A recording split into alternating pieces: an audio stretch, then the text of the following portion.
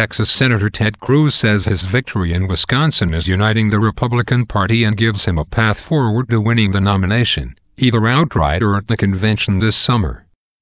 Cruz says, "Tonight, Wisconsin has lit a candle guiding the way forward. Tonight, we have hope for the future." Cruz is also casting a more bipartisan tone in his victory speech Tuesday, quoting John F. Kennedy and Winston Churchill. Cruz is citing a string of recent victories and the backing of 5 former GOP presidential candidates as evidence that Republicans are getting behind his candidacy. He says his campaign raised $2 million on Tuesday alone. Cruz says, "I am more and more convinced our campaign is going to earn the 1,237 delegates need to win.